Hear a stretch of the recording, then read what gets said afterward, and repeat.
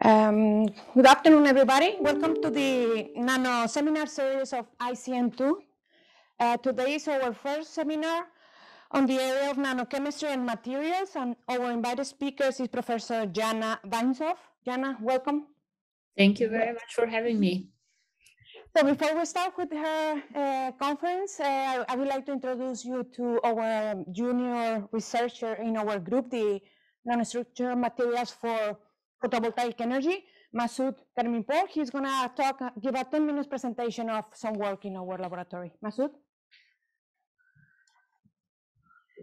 Hello everyone, and thank you for having me. I'm really glad to be here and presenting, and it's a great honor for me to present the research results of the group of nanostructured materials for photovoltaic energy led by Professor Monica Lira. I will give you a very brief talk actually, and with few examples of the exquisite works that have been performed in our group in recent years.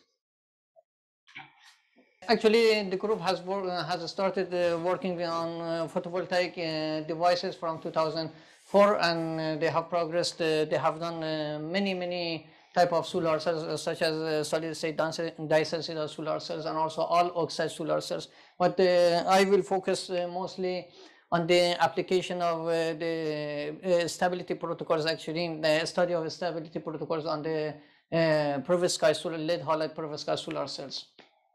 And the stability defines that if we continuously expose a solar cell to for 1000 hours, the efficiency shouldn't be lower than 10% of loss of the efficiency.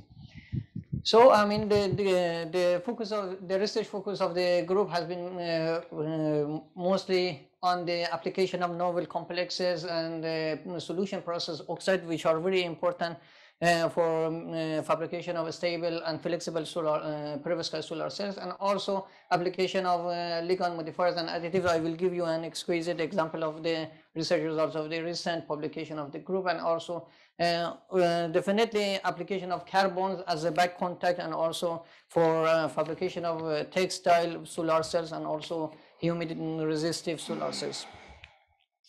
So as you can see, here is a summary of the researches that has been done with high efficiency perovskite solar cells, and in almost all of them, you can see the role of the metal oxide, the role of metal oxide's functionality in fabrication of high efficiency, and with the very small amount of lost cell performance.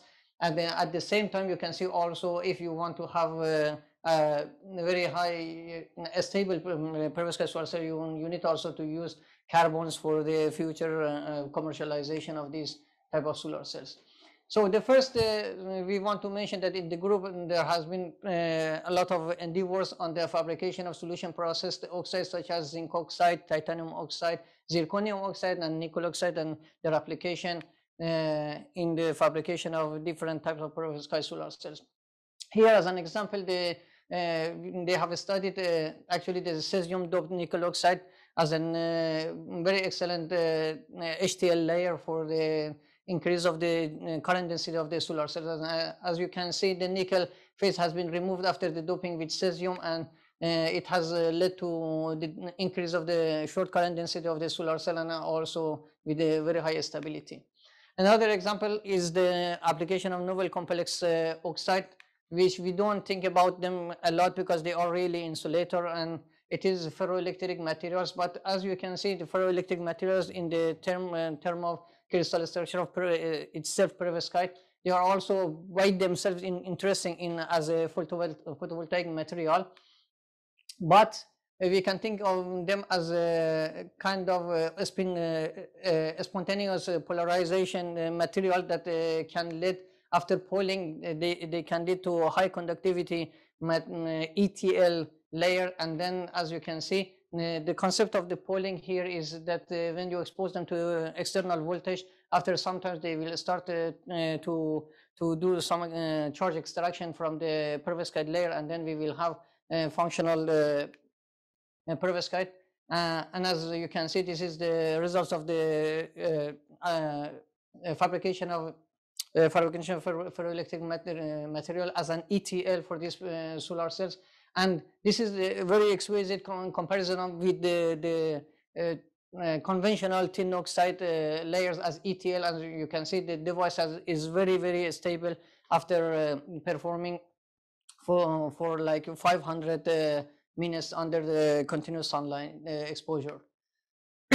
Another example also in the group, besides the oxide materials, is functionalization of the oxide interfaces, actually using ligands. So the additive engineering has been a focus of the research of the group. With different type of ligands, we can have a lot of type of structures that they can bind the two-dimensional perovskite to three-dimensional, and also oxides to two-dimensional. So in this way, for example, Haibing and Carlos Pereira, they have succeeded to perform the fabrication of solar cells, perovskite solar cells, with an additive that can decrease actually the hysteresis of the solar cell first very significantly, and at the same time they have been able to actually fabricate an impeccable performance of the solar cell, as you can see here, with almost no performance loss after 1000 hours. Is another example of the application of ligands modification, the fabrication of solar cells. And at the end, the last example is about the fabrication of carbon based perovskite solar cells. Then the group has also performed a lot of endeavors on the fabrication of different types using perovskite infiltration technique, and also application of ligands such as aminovaleric acid iodide as a binder between the perovskite and oxide, and also compatible with the carbon based carbon paste as a back contact, which has led to the decrease and actually also some treatment in even in 70% humidity. It has led to decrease of the hysteresis of the device with high performance actually. And the highest efficiency that has been obtained by Carlos Pereira has been 14.4%. And they have been able to also fabricate it on textile as well. So this is the brief conclusion of the group efforts, as you can see here.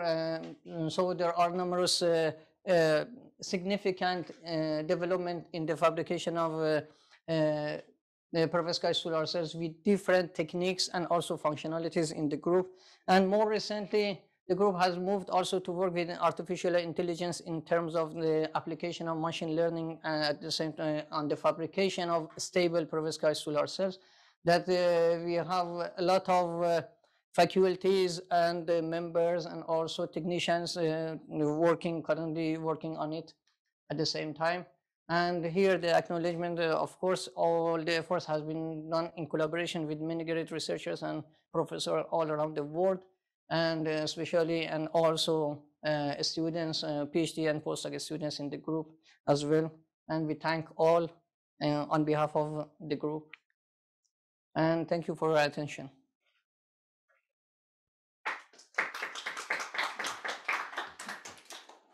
Any question? I am very open to it. Any question for Masoud? Maybe we can leave it at the end altogether. Okay, Masoud, thank you very much. Very nice presentation. Thank you. So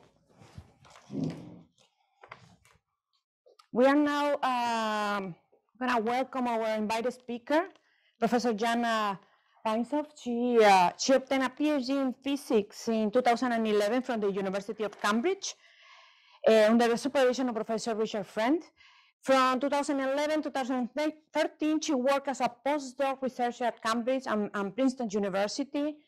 Then until 2019, she held different positions at the University of Heidelberg. The last position was a junior professor in organic electronics. Since October 1st, 2019, she's professor of novel electronic technologies at the University of Dresden. And she's right now the chair of the cluster between the emerging electronic technologies, the Center of Advancing Electronics in Dresden, and the Institute of Applied Physics. She has received several awards. Right now, she held the ERC starting grant since 2011 from the European Commission. Yana, thank you for being here. Welcome. First of all, thank you so much for the invitation. Hello, everybody. You already heard a very nice introduction to the research done in Monica's group on perovskites. And so I assume that many of you already know what perovskites are. And I want to talk about an issue that we encounter, but I think every researcher encounters when they work with perovskites, and that's reproducibility. So I will start with a short introduction to perovskites in general, just in case you have not yet heard of them. These are materials that follow the crystal structure ABX3. And in the A side, we have either an organic cation like methylammonium or formaldinium, or we have cesium as an inorganic one. In the B side, we have lead, sometimes tin. And in the X side, we have halide, so iodine, bromide, or chlorine. And the reason that these materials are so fascinating is that their properties are really tailor-made for photovoltaics. They have very high absorption coefficients. The diffusion lengths for electrons and holes are also very, very large. They also have relatively high charge carrier mobilities. And the most interesting part is that they show really low energetic disorder, which means their Urbach energies are as low as those for gallium arsenide. And in addition to that, they have a high internal luminescence quantum efficiency, which means their combination in these materials is very low. And all of this is possible despite the fact that they are processed from solution and they're not annealed at high temperature. So it's a very simple fabrication method, and yet you get all these fantastic properties. And indeed, this manifests itself in the increase in the photovoltaic performance. You can see here in the graph that just over approximately a decade, we have now already surpassed 25% in efficiency.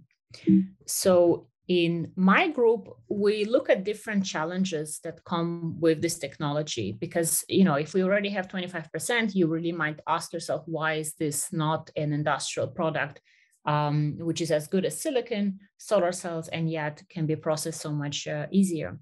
And there are a few challenges that still hinder the transition to industry. One is stability, and you heard a few really nice examples just a few minutes ago related to study of stability. We also look at that. Specifically in my group, we focus on environmental stability. So we look at how perovskites interact with environmental factors like oxygen. We also look at processability, specifically here in the sense of, should we really follow the route of solution processing for perovskites, or rather maybe evaporate them, which is much more compatible on an industrial scale with large scale fabrication.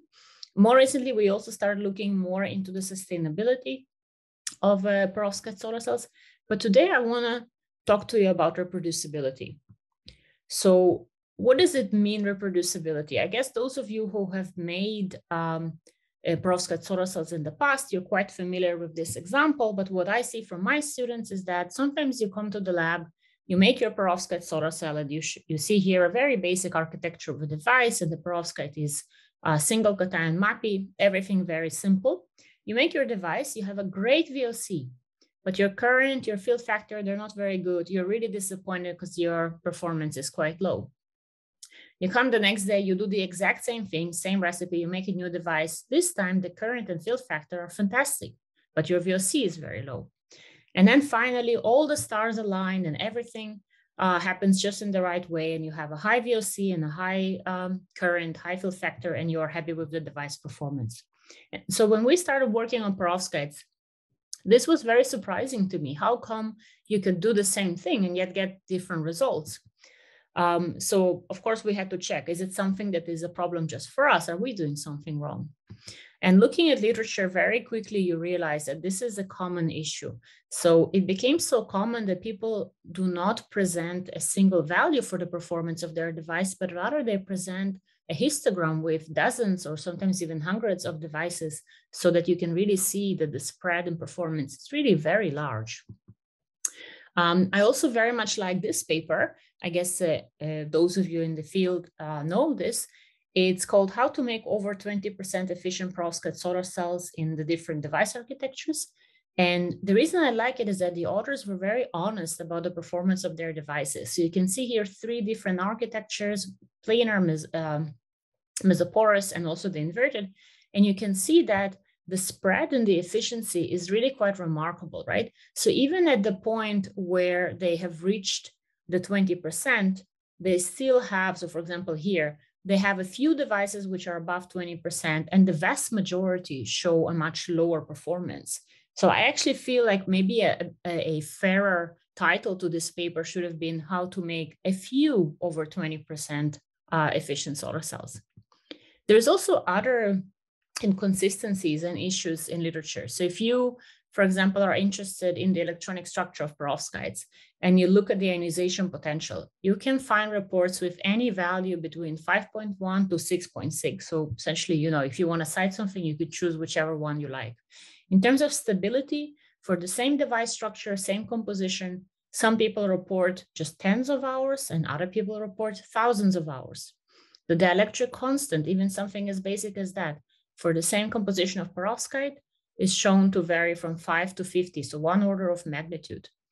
In terms of the composition that leads to an improved photovoltaic performance, there is a lot of debate whether this is excess lead iodide or excess MEI. So again, clearly something is unknown there. And in terms of photoluminescence, it's a very common method to measure perovskites, and people extract all sorts of useful properties from photoluminescence measurements. But both the quantum efficiency of the photoluminescence as well as how it behaves in different environments really varies drastically in different papers. And we have summarized here in this review about photoluminescence and perovskites just values reported for the PLQE of MAPI in different reports. And you can clearly see that basically have a huge scatter over many orders of magnitude. And that shows that there is additional effects that that need to be taken into account, like maybe the atmosphere or the presence of defects, the outcoupling, so the roughness of the sample. But we can't really assign a single PLQE value to the material. We really need to know more about the sample. And similarly with charge carrier mobility, especially when measured by field effect transistors, you can have reports for the same composition as low as 10 to the minus 6 or as high as 20. So there's clearly a lot of inconsistencies. What we do generally agree on is that high crystallinity and low energetic disorder are necessary for high performance. And so when we started looking into that and we realized, okay, we need to understand why there is this variation in the performance. And so we decided to go all the way to the basics and say, how are these layers even made? And so we started with MAPI again, the model system. It's very simple. What you do is you have a lead precursor, whichever one you're using, lead iodide, lead acetate, there's different options. You have your MEI, you weigh them, right? And then you add them at a certain ratio into your vial. Then you come with your solvent, which typically is DMF. You add the right amount of solvent, and here you go, you have your precursor solution ready. You are ready to prepare your device. Alternatively, you could also make stock solutions of each of the precursors separately, and then just mix them at a certain ratio. And this is how one would make MAPI, for example. Now, the problem is that either method that you choose includes errors. You have errors in weighing and also transferring into your vial, right? So there will be some error in how much material you put in. You also might have an error in measuring the required volume. That might depend on the quality of your pipette, or maybe some droplets that are left behind in your pipette tip. So these are all errors that will occur as you're making your device. And so we decided to test how sensitive are these perovskites to these errors. So what do? We use a lead acetate best recipe, in which in order to make MAPI, we need to mix lead acetate and MEI at a ratio of 1 to 3 for the perfect stoichiometric MAPI. And we intentionally introduce very small deviations around this value of 3. And we incorporate the perovskites into devices and we look into them. And the question is really, I mean, those of you who like poetry, I guess you know this quote from Alexander Pope, who said, "To err is human, to forgive divine." And so we really wanted to see how forgiving are perovskites, or if you'd like, how divine are they? So we were very surprised to find out that when you introduce even very minor variations in stoichiometry, you really clearly see an effect on the photovoltaic performance. In particular, what you observe is that your VOC goes up. Your current is pretty flat across a certain region, and then it drops down quite significantly once you go to over stoichiometric devices. Very similar things happen also to the fill factor. And so overall, then what happens is that you have an increase in PC until a certain slightly over stoichiometric ratio, and then a decrease. And so we wanted to understand, first of all, why is the VOC increasing? And we thought, well, let's check if the small variations in stoichiometry could potentially change the band gap. But here you see the absorption measurements and the extracted band gaps, and you can see that there is really no change. And so another possibility for the change in the VOC could be related to a change in energetics, right? So that will influence the built-in potential in the device. And indeed, where we performed ultraviolet photoemission spectroscopy measurements, we observed that there is a shift, and you can see it here in the inset, where you have a clear shift with the change in the stoichiometry. And when you then extract your ionization potential, you can see that it varies across a large, range of values. For under stoichiometric, it's much higher. It's around 6.2, almost 6.3, while for over stoichiometric, you have much lower values, around 5.6. So this already could provide an indication, why do people report such different ionization potentials? Because they ended up potentially accidentally or unintentionally making samples with slightly different stoichiometries, and that very heavily impacts the ionization potential at the surface. And as you increase the stoichiometry and you reduce the ionization potential, it actually causes an increase in the built-in potential, which then results in an increase in VOC. If you compare the change, so I have here the diagram to show what is happening. And so if you compare really the onset of the conduction band with respect to the Fermi level with the measured VOC, you see that they follow a trend very nicely. And that's, again, because you increase the built-in potential, you increase the VOC with it. Now, another way to visualize the increase in the built-in potential is actually measure the devices just under dark conditions. And you can see that in the dark conditions, of course, the device is a simple diode. And as you monitor the position of the knee, what's called, you can see it here marked, of the knee at the JV characteristics, you see a clear shift to higher voltages for over stoichiometric devices. So we already observed drastic changes in device performance. Of course, what about device stability? So here we monitored the stability of the devices. And this is just a shelf stability test, which means devices are periodically measured and then placed back in the lab without encapsulation and just in ambient, just as the conditions are. And you can see here a measurement. It is, I think, about 3,600 hours, which is about half a year. And so over half a year, you see that certain devices are actually very stable and some are not. So specifically the under stoichiometric devices, while they started with a somewhat lower efficiency, they're actually incredibly stable. So after half a year, they still maintain 80% of their initial performance. On the other hand, over stoichiometric devices, yes, they show you an initial high performance, but they degrade very, very rapidly. And so after half a year, they are only at about 30% of their initial performance. You also can see that by monitoring the hysteresis index, we see that over stoichiometric devices develop hysteresis, while the under stoichiometric ones maintain the hysteresis-free nature of these devices. So the conclusion here is that not only the performance, but also the stability of the device is very heavily impacted by the stoichiometry of your solution.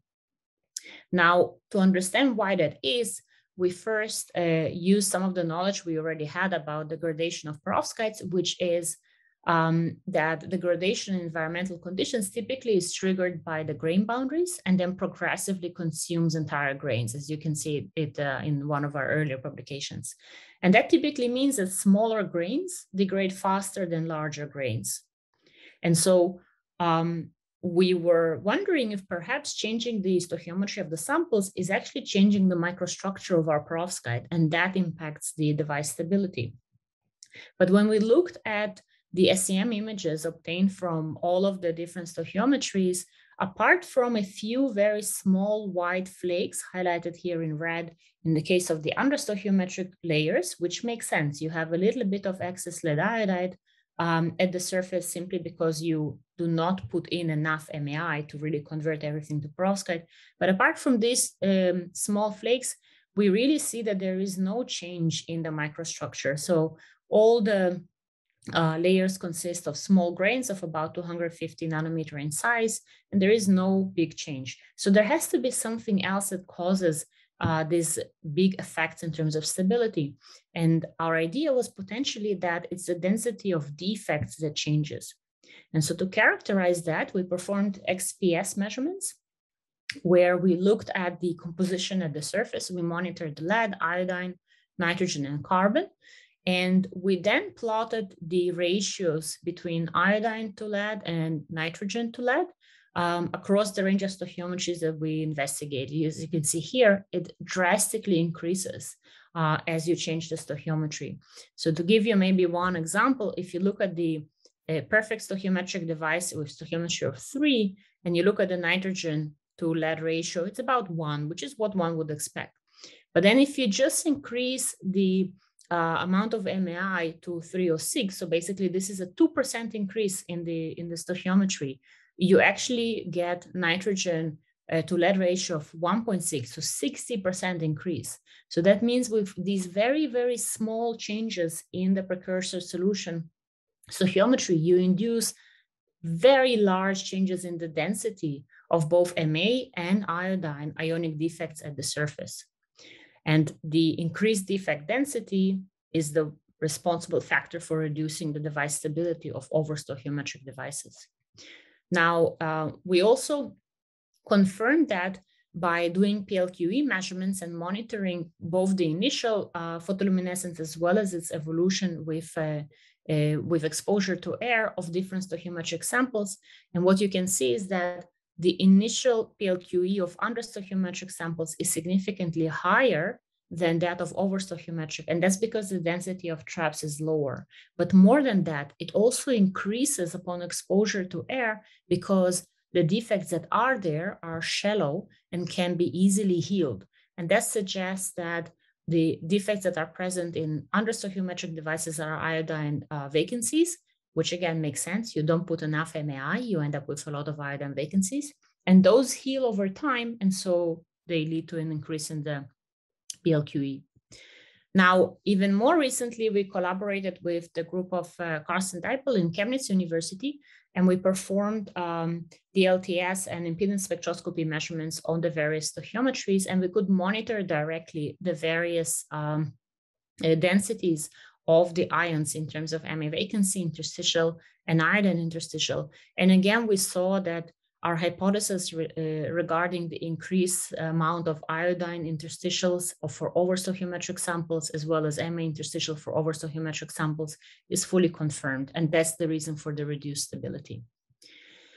So next we looked at the crystallinity, because I want to remind you, we said, we generally assume that the more crystalline the layer is, the better it is for device performance. And here, among the various stoichiometric films, we saw that generally the crystal structure is unchanged. So we have a tetragonal crystal structure. But when we monitored the intensity of the peak of 110, we actually saw that the most crystalline samples are the ones which are under stoichiometric. So that is not the one that gives you the high performance. So that means that high crystallinity is not a guarantee of high performance, and there are other factors that influence it. We also looked at the energetic disorder. And again, we always say low energetic disorder is good for your device performance. It will increase it. But here we monitored the Urbach energy. So this is the sharpness of the absorption edge measured here by photothermal deflection spectroscopy. And you can clearly see that understoichiometric samples have lower energetic disorder than overstoichiometric samples, and yet their efficiencies is not as high. So again, low energetic disorder is not a guarantee of high performance. At the end, I want to show you one very simple experiment that will allow you to test your samples and find out which stoichiometry do you really have. Because the issue when you actually work in the lab is that, of course, you don't do your full study on one set of samples, right? So you will create your devices in one batch, and then maybe the next batch you will make it for XRD measurements, and maybe the next one for PL measurements, and so on and so on. How do you know that each of these batches has the same stoichiometry? And this is a very simple test. So here we monitor the PLQE of samples, and please note here the changes from the stoichiometric point of view are in the third decimal place, right? So this is very, very small, minute changes in stoichiometry. And yet, as you monitor the evolution of the PLQE, first in nitrogen, and the key point, at some point you introduce oxygen, so you put dry air into your integrating sphere, you very clearly see that you can distinguish between changes in stoichiometry as little as 0.005, which is very, very small. And you can discern these variations by looking especially at the behavior in dry air. So generally speaking, over stoichiometric samples will always lead to a decrease once you introduce oxygen into the measurement, and under stoichiometric samples will show a big increase. And so you can very clearly check which stoichiometry you have, and also you can compare between different batches with this very simple method to always make sure you're working in the same stoichiometric regime.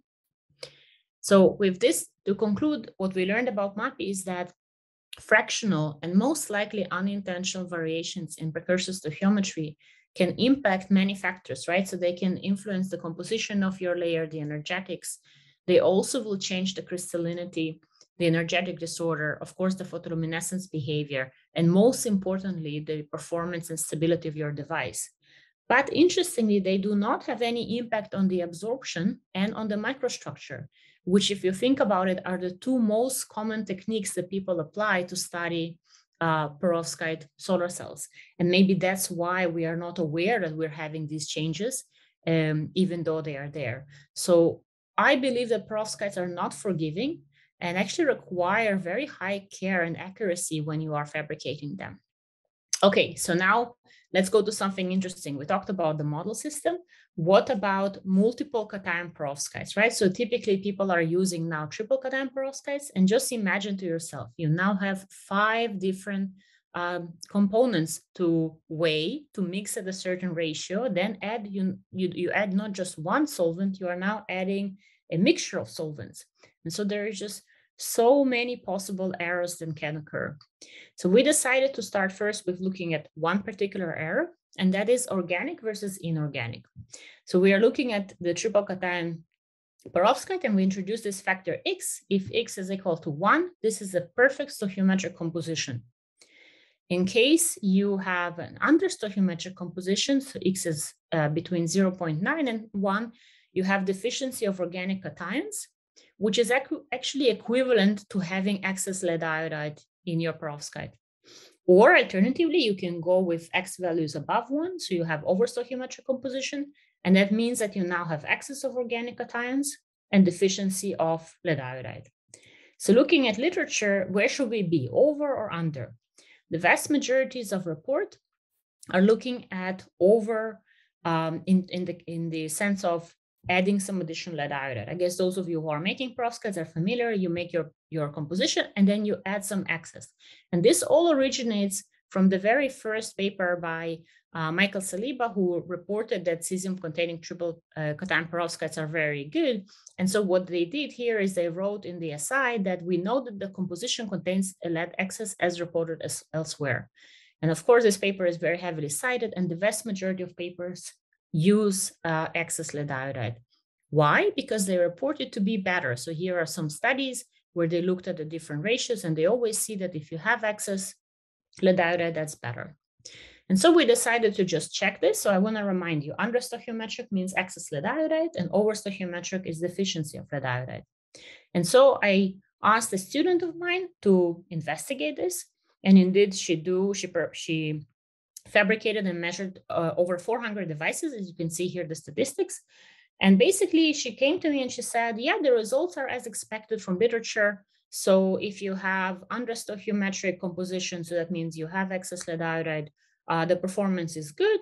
And if you go to the other range of over stoichiometric, the efficiency goes down. So we thought, okay, well, that's not very interesting. But the problem, or perhaps now the lucky thing, was that I didn't want her to work on this very labor-intensive project alone. And so I asked another student of mine to do the same experiment. And he came back with these results. So he said, yes, I also fabricated more than 400 devices. And in my case, it doesn't matter if you have it under stoichiometric or over stoichiometric. So over stoichiometric no longer lowers the photovoltaic performance. And so just to show you the striking difference, these are two different students working in the same lab. So they have the same precursors, they have the same glove box, they have everything the same. And yet the results are completely different. So looking at that, we of course felt like we were falling down the rabbit hole. So we looked at everything, the precursors, the solvents, again, checking the stoichiometries, looking at the glove box environment, who was working after who. Maybe there was some solvent, something unpredictable. We compared the recipe, we had them watch each other to try and understand what is going on. And finally, we realized, like with the previous study, it's all about the basics. How are perovskite layers made? So of course, we looked at the precursor solution that is made, but how are the actual films made? And unlike MAPI, in triple cation, what you do is you have the antisolvent step. So you start a spin coating of your precursor solution, and then you have your antisolvent that you apply, and then you anneal your film, right? So I guess you're all familiar with that. And there are many parameters and factors related to this antisolvent step that people have looked at. So first of all, of course, the choice of antisolvent. Also, how much antisolvent should you use? From which height should you deposit it? Should you use room temperature antisolvent or hot antisolvent? In which atmosphere are you depositing the antisolvent? Even the point in time at which you begin to deposit your antisolvent in your spin coating cycle has been checked.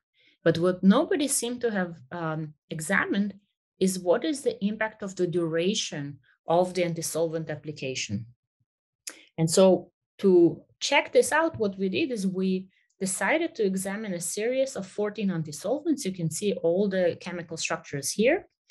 And we decided to check two antisolvent application speeds. And so to do so, to do it slowly, you use a small pipette tip, 250 microliter, which means just to push the plunger of the pipette to really extract the antisolvent will take you longer. It will take you about 1.3 seconds. Or on the other hand, you could use the 1000 microliter pipette tip, and then to push the same volume of antisolvent out takes you less than 0.2 seconds. And indeed, this was the difference between the two students. They were doing everything the same. They were just using two different pipettes, and you will see why this caused these changes. So apart from varying the speed of the deposition of the antisolvent, everything else was kept the same. So the volume of the antisolvent, we were working exclusively at room temperature. Everything was processed in a dry box, which of course for both students is the same dry box. And we always do the application 5 seconds before the end of the spin coating. And so what did we observe? We observed that the antisolvents are split into categories. So in what we call type 1 antisolvents, which are the alcohols, if you deposit the antisolvent fast, you actually get good devices, with maybe the exception of ethanol, where the devices are at about 15 to 17%, but they're still pretty good and much, much better than when you do it slowly. And then you get very low performance. You can see below 5% for ethanol. In the second category of antisolvents, so there is all sorts of antisolvents in there, it doesn't really matter much if you do it slowly or if you do it fast, you end up with good performance. And you will see, maybe you will first think, well, number 4 clearly doesn't obey that, but later you will understand why 4 is actually in the border between category 1 and category 2 of antisolvents. So I'll explain that in a bit. And finally, there is a type 3 antisolvent category where the exact opposite is happening. So when you use the slow deposition, you have very good devices. When you use the fast deposition, you have not only much worse devices, you also have a much larger spread in the photovoltaic performance. And in the case of mesitylene, it's quite remarkable. If you do it fast, you can't make any devices at all. So you just don't get any performance. While if you do it slowly, you get still very reasonable devices. And so to examine that and to look more closely at what's going on, we first look at the SEM. So this is type 1 antisolvents, again, the alcohols. If you do it fast, you have the normal expected microstructure of triple cations. You have large uniform grains. You do have some excess of lead iodide at the surface. And if you, on the other hand, do it slowly, you observe, first of all, significantly more lead iodide on the surface. And you also sometimes notice pinholes, both throughout the film and also near the interface of the PTA at the bottom. So you form these voids, which of course are not good for device performance. Now, looking at the GVAX measurements, you can see that indeed it's confirmed that you have lead iodide excess at the surface, especially if you do it slow, which is significantly more than what you observe in the case of the fast deposition. Now, in type 2 antisolvents, you can already notice here, it doesn't really matter if you do it fast or slow. You always have similar microstructure with a small excess of lead iodide on the surface, and I'll mention it briefly later, but you don't have any pinholes or voids, and so the films are very similar, and also the GVAX measurements confirm you only have perovskites with maybe a very tiny amount of lead iodide, and everything looks very similar.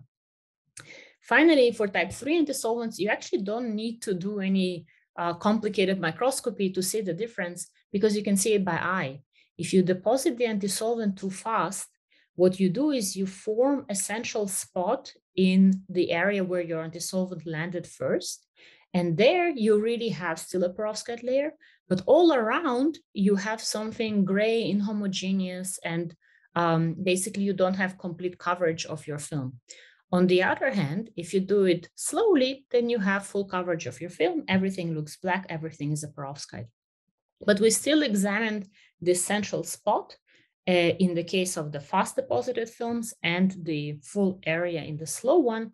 And you can see the slow ones, they look pretty similar to type 2 antisolvent from before. So again, similarly large grains and a small excess of lead iodide, but no pinholes, no voids, nothing special.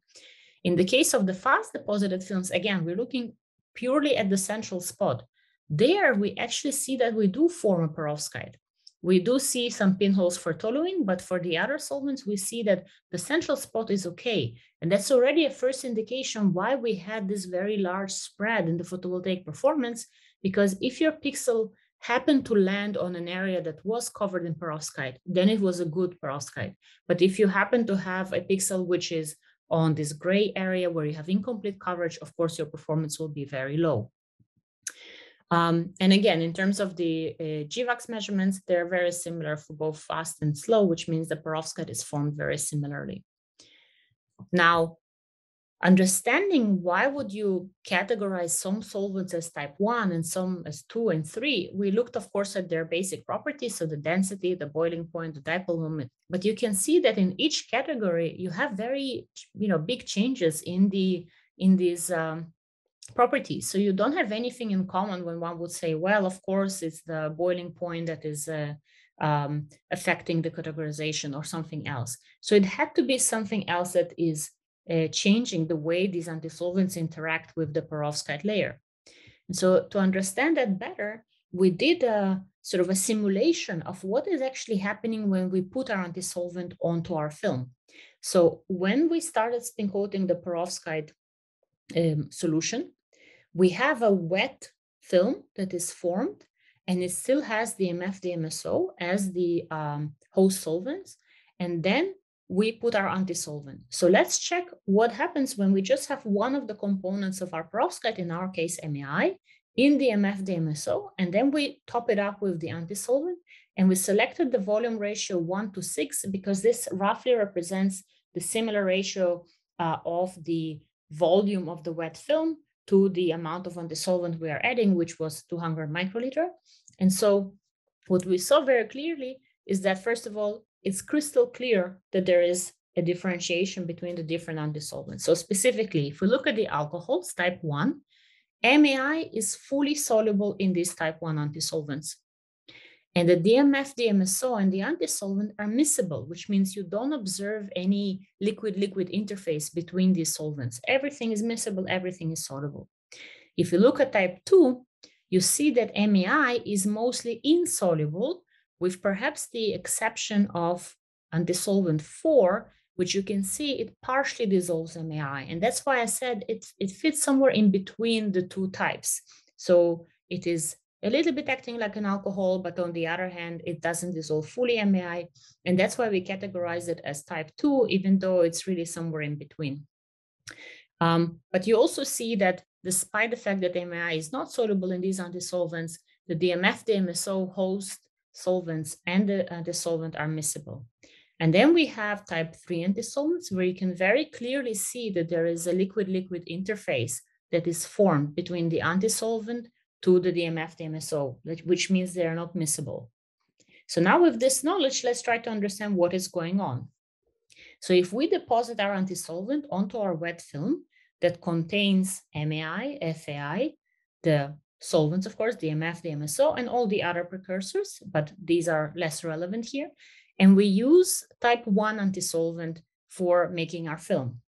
If we do it fast, then what we can do is we don't have enough time to extract a lot MAI and FAI into the antisolvent that could be lost. And so all we do is we extract the DMF and the DMSO across this liquid-liquid interface, and we form a good perovskite layer with almost no loss in organic halides and no problems of dewetting and so on. On the other hand, if you do it too slow, you lose a lot of the organic halides. And so that means you irreversibly alter your composition of your perovskite layer, and that creates a big amount of lead iodide at the surface and also some voids at the interface to the PTAA. Now, if you do it with type 2 antisolvents, these are antisolvents that can extract DMF, DMSO very efficiently because they're miscible with them, with these solvents.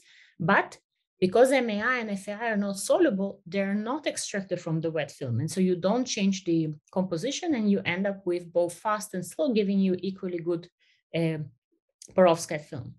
And finally, if you do it with type 3 antisolvents, these antisolvents, they are not good at extracting DMF and DMSO because they're not miscible with it, which means you need more time to actually be able to extract these antisolvents, these host solvents and trigger the crystallization.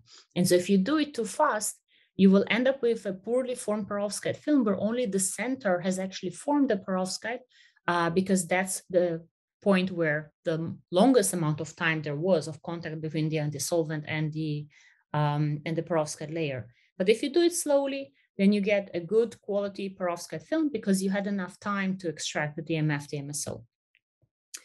So there was still one thing that troubled us a little bit, and I want to show you here why understanding what causes reproducibility issues can actually be very helpful for improving the performance of the devices.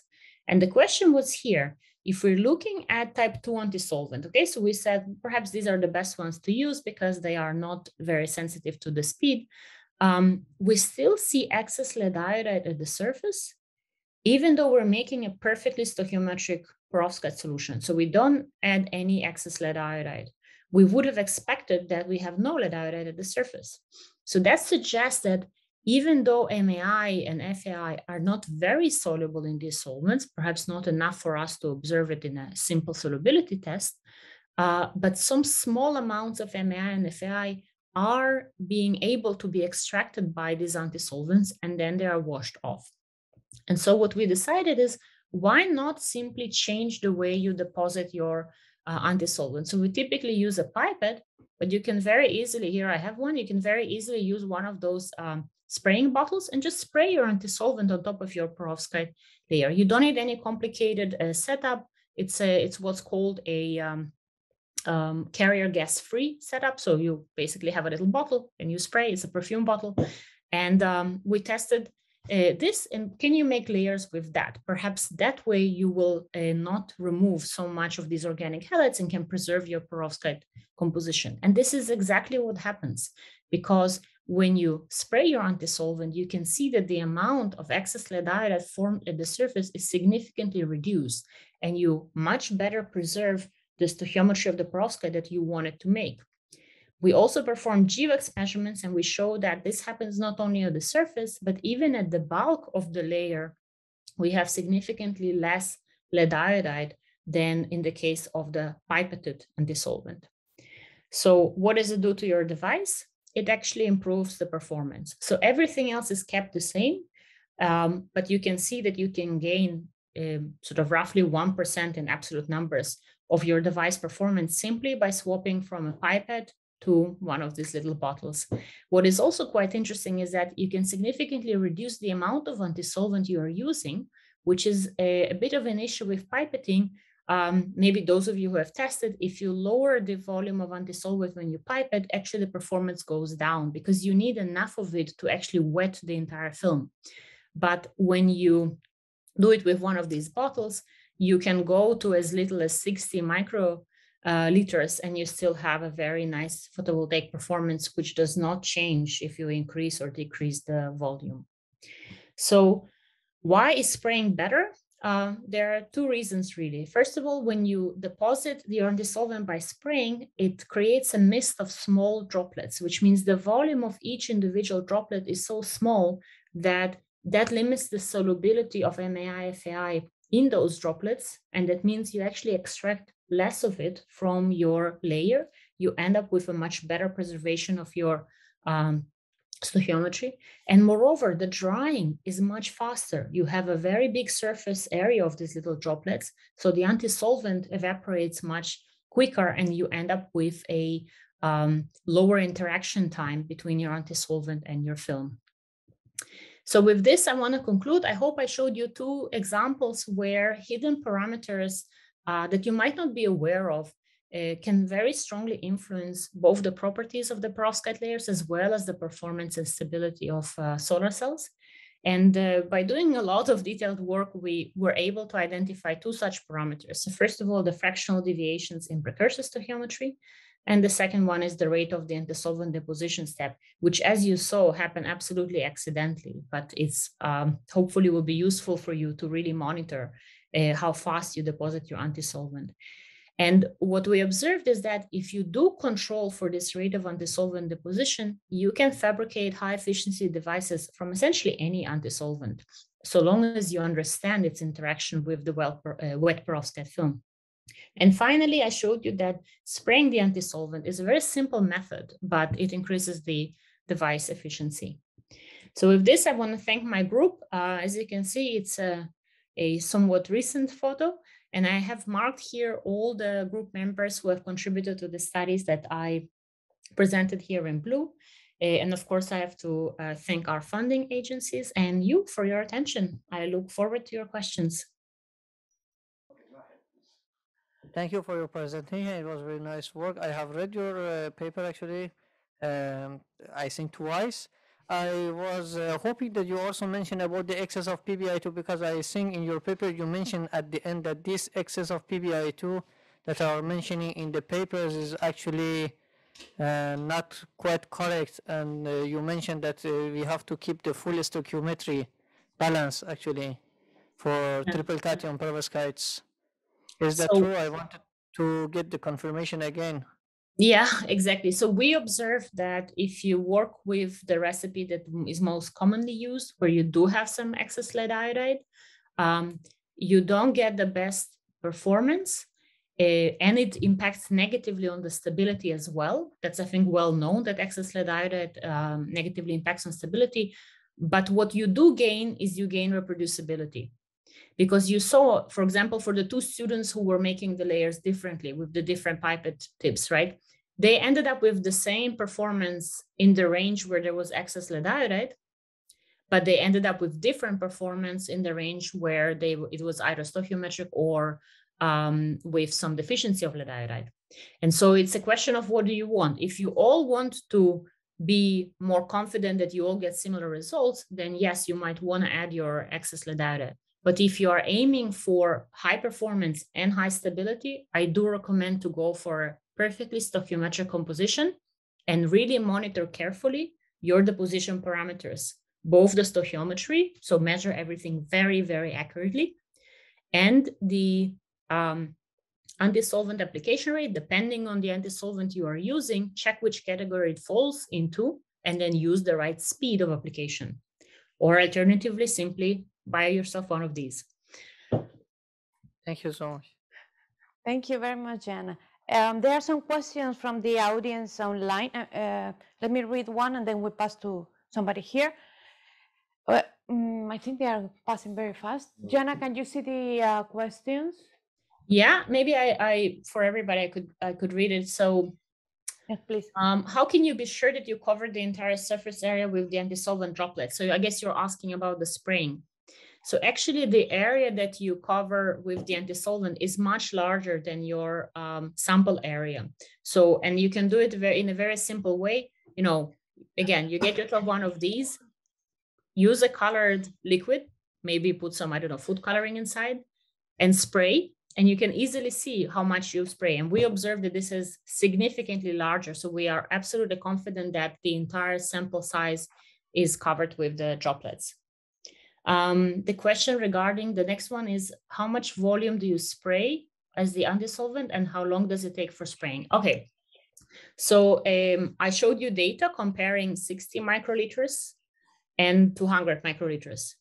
So how do you control how much you put? Because you press just once, right? No problem, press twice, right? You press 2 times, you spray more. The other way to control how much you are putting is changing the distance. So we have by now, because we quite like this spraying, we have a little self-made sample holder, not sample holder, but rather this thing holder, right? We put our bottle inside and then we can just tune the distance from the sample that we are spraying onto, 1 centimeter, 2 centimeters, 3 centimeters. Of course, as you are further and further away, your cone of spraying is increasing, but then the volume of anti-solvent that lands on your sample is decreasing. And so we are using typically heights of 1 or 2 centimeters away. And I think that was actually one of the other questions. Yeah, what should be the distance of the spray method? How much anti-solvent should be, and is this, can it be used for scalable size? So for scalable, there are some works where anti-solvents were sprayed by using carrier gas systems, which means you have, for example, oxygen typically or nitrogen carrying your droplets out. So this is also the technique used very often. I know you do a lot of work on oxides for example, for spray pyrolysis. So you then drive your precursors using a carrier gas. And I think for large area, indeed, you need a more, industrially compatible spraying system. But for small lab scale fabrication, these guys are doing a great job already. You don't really need anything complicated. Let me see. How do you measure the amount of anti-solvent that comes out of the spray bottle each time you squeeze? Have you seen influence on the results according to the distance between the substrate and the bottle? Yeah, so I already mentioned that the distance is going to impact how much anti-solvent actually lands on your sample. But if you spray, you saw between 60 to 200, it's really quite flat. So you have very similar performance. So you are no longer as sensitive to the volume as you would be if you would be doing the pipetting. And how do you measure? Again, you can do a reference experiment where you just spray a colored solvent onto your, even on a piece of paper, and then you can simply calculate the area of your sample versus the full area that has been sprayed. And then you can estimate what was your solvent coverage. You can also just spray onto a vial and then weigh it. And then you would know exactly how much anti-solvent you had introduced. I think there are some more questions. Are there lessons to be learned from your work for scalable deposition methods, plate coating, slot die, and so on? Absolutely. I think in particular, when it comes to the importance of stoichiometry, because we observed, once we've done this study, and this was already a few years ago, but we really realized how critical the stoichiometry is. And so I always tell my students, make sure you're exactly at 3.00. You want to be as close to the stoichiometric composition as possible. And even with the best intentions and, the best balance and the best, calibrated pipettes, you always end up either slightly above or slightly below, because just one droplet here or there changes everything. And then all your properties are different. And so, of course, when you now start thinking about large scale and you have multiple batches running one after the other, small errors that are completely unintentional will cause, one batch to be better performing, the next one less well performing. And so, and in techniques where one would use the anti-solvent, again, especially on a large scale, you have, I think, much less control related to the speed of deposition, because you're talking about large volumes of anti-solvent that have to be deposited. So I think even that will be quite important. Moreover, I would mention that in our work, we do some experiments with thermally evaporated perovskites. And there, the stoichiometric ratio of the components you evaporate is absolutely critical. And what we observed is that you have your evaporation chamber and you use the same rates as before, but now your chamber is already coated in some of these precursors and they also start to evaporate. And then you basically can, as you progressively make more and more batches, you continuously and gradually change your composition completely unintentionally. And so it's important also for large scale fabrication by thermal evaporation, of course. Okay, yeah. Sorry, Yana. Yeah. Just 1 minute, one question, because it's related to the last question you answered from the online people. For large scale, then, I mean, there are people that use slow dye, and others use roll to roll, inject, and there is also spraying. So maybe, do you think, or have you seen anything, any relation between these deposition methods and these problems that you see in a small scale? I mean, maybe is probably spraying the best method to use for large scale? I think spraying of the anti-solvent is definitely something that will be very helpful. Spraying of the precursor solution itself could be tricky because the homogeneity is, of course, impacted. You deposit this mist of droplets rather than the full coating. So I could imagine a combination type technique where you deposit, you maybe print your perovskite layer, but then spray your anti-solvent to trigger the crystallization. But of course, we don't do very large devices. I think the biggest we maybe could do is maybe 5 by 5, so it's centimeters. So it's really not very large. I think these are very important industrial questions that people have to look at. And I guess what I'm trying to say is that this issue of reproducibility is quite special to perovskites. It doesn't really exist to this degree in organic solar cells or other solar cells. And so I think maybe that's another reason why we haven't seen industrial products just yet, because you have to make them reproducible and not every time something else, right? Okay, thank you. Any other question from the audience, Yana? Yeah. Hi, thank you for your very interesting talk. Yeah, it's a very exhaustive analysis. So my question was, like, you mentioned that the issue is that the anti-solvent dissolves the organic halides. So do you think a solution maybe to pre-dissolve in the anti-solvent the organic halides just before doing it? Yeah, so we tried that as well, actually. We tried adding small amounts of MAI into the anti-solvent and then basically using that as the anti-solvent. So the first problem is that limits you to anti-solvents that can dissolve MAI. So that limits you to basically the category of alcohols. We also tried blends. So you would have, for example, a type 2 anti-solvent and a type 1 anti-solvent mixed together. And then the MAI is in the type 1 and the alcohol. And I don't know, TFT or whatever else you like to use in the type 2 that is actually used for the crystallization triggering. We do not observe that you can increase the performance by doing that, but you definitely increase the stability, which again is related to the fact that you have less lead iodide than you would have had if you don't use any excess MAI in the anti-solvent. So, but we realized that we looked at that and we thought maybe that's a path to sort of compensate for the losses. But we realized that even then you add one additional component that could introduce irreproducibility, because, you know, the amount that is dissolved, the mixture of the volumes of the two antisolvents and the deposition. So we actually gave up and we prefer to do something as easy as spraying. Yeah, thank you. Somebody else? Fanny? Yes, hi, thank you for a very nice presentation.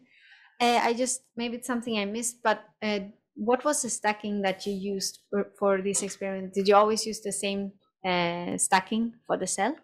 So for the MAPI, it was glass ITO, PDOT, Perovskite, PCBM, BCP silver. So it's a very standard inverter architecture device. For the triple cation study, we use, instead of PDOT, PTA, and the rest is all the same. So we find that with PDOT, triple cation doesn't work. I guess everybody else already realized that as well. Nobody's using that architecture. And so we use PTA instead. Okay, thank you. We can continue with the questions from online. Yana? Yeah, so let me see where we were. Do you think excess of lead iodide in sublimation method would have the same effect, meaning the lead iodide excess increases the VOC but decreases the stability?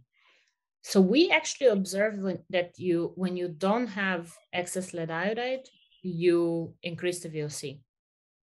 So what we, in the example with the spraying, I showed you that the performance increased. And the key in terms of parameters to the increase is actually the VOC. And when you do then PL measurements on these films, sprayed versus pipetted, you clearly see that the PLQE of the sprayed films is much higher. And that means that you have reduced amount of non-radiative recombination, so you have a higher VOC. And so I believe that's the reason why we should all work in the perfect stoichiometric composition, because there we don't have this excess lead iodide, so we don't sacrifice neither efficiency nor stability. So I personally don't really recommend using lead iodide excess unless you have a device architecture where you're going to use this lead iodide excess for something else. For example, if you're forming 3D, 2D interfaces, you need some lead iodide excess at the top so that you can put your A cation and convert it to the perovskite. So that's okay. That's, you know, you are actually going to do something with it to convert it to perovskite. But if you're simply working in a basic triple cation configuration, you have excess lead iodide, it is going to limit the stability and even the efficiency, especially the VOC. Then there is another question from Lucia. So in your lab, using the antisolvent spraying method and controlling precisely the stoichiometry, did you improve considerably the reproducibility of the devices? Well, what should I say? Yes and no. These are two hidden factors, but there are many more hidden factors. And one of those we recently have been looking into, and that is something that we have very little control over, but it seems to heavily impact the device performance and the stability, and that is the exact precursor bottle you're getting from your supplier. So we compared 9 bottles of the same precursor, same purity, everything same, and we get 9 different variations, not only in the maximum performance, but also in the spread. Some bottles give you very nice reproducibility, some give you a huge spread. And this is something that, you know, when we even show this data to the suppliers themselves, they say, no, it's the purity we promise, we don't know anything else. But the reality is that this is something that we have very little control. So we would buy a bottle, test it. If it good gives results, we do science. And if not, we put it away and we buy the next one. It's not very sustainable, and it's really, you know, not great for continuing. But this is something we observe that's still impacting the reproducibility of the devices very heavily. I mean, I guess you maybe encountered this in your lab, Monica. We have sometimes lead iodide that it doesn't dissolve in the MF. We always buy it from the same company, always. And in fact, they are what? Do you see differences in performance between different batches? I mean, I think there is a very well knowledge in many laboratories that if you buy it from this company, it will work well. And I remember there was a cut on the production of this lead iodine from this company, I think 2 years ago. And everybody, many laboratories that we know went crazy because they didn't have the correct reactant and all the efficiencies were low for probably 2 or 3 months. It was, and everybody relies on that company. It's a big problem. Yeah. Especially So lead iodide. This is a major issue. I don't know if you also observed that, but we think we don't have any proof that honestly the weather impacts the performance, even though we fabricate everything in a dry box. So yes, especially if it rains. We here in Barcelona have more humidity in summer. It's for sure the efficiency is lower in summer than in winter. That's what we also observe. Yeah. Okay, so we're in agreement on that. Yeah. It's crazy, yes. Any other question? There's one more question related to the architecture. So do you use tin oxide as ETL or do you fabricate everything in the inverted? We prefer the inverted architecture, generally speaking. We do try, especially when we show something and then the referee is always, and is it the same for the standard architecture? And so basically they ask us to double the study. And so we do sometimes make devices with tin oxide as ETL, but it's not as well optimized as our inverted architecture devices. So it will be, not as high efficiency as reported. We tried the recipe from the 25.2% paper, but it doesn't work for us. So we can't reproduce it. Nobody can. Yeah. Well, yeah, I'm sure some do, but yeah. I know in microgratzel is 25.6 right now. So oh wow. But they are always there. Okay, so if there are no any other questions, I don't know if here in the room we have any other question. No, I think we are going to leave it here. Yana, it's very interesting for me to see your presentation. I knew your work, very interesting. Maybe we can keep talking about future collaborations between our groups. Okay, I'm very happy to have you here. Thank you for accepting the invitation. And if we have any other question, we will, for the people in the audience online, we can send it to Yana directly if you want to contact us with more questions. Thank you very much, Yana. Thank you everybody for being here. And I hope to see you soon.